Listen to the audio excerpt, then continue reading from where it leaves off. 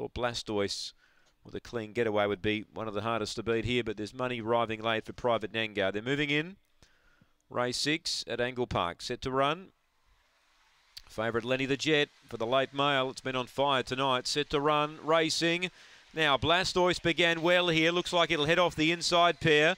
Chattywacker tried to hold it out but can't. Lenny the Jet rushes up to be second. So Blastoise led Lenny the Jet. There's about a length to spare as they run down the back.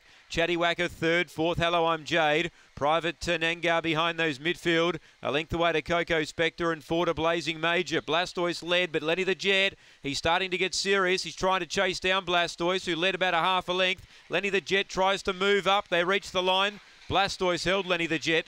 Third, Chattywacker. Fourth, probably Hello, I'm Jade. From Coco Spectre, Private Nangar, and Blazing Major was back at the rear. So the winner, Blastoise, number 3. Shelley Trengove, always hard to beat when he finds the lead.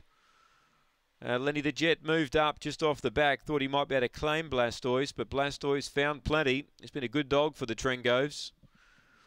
He's very hard to catch when he's in the lead, Blastoise.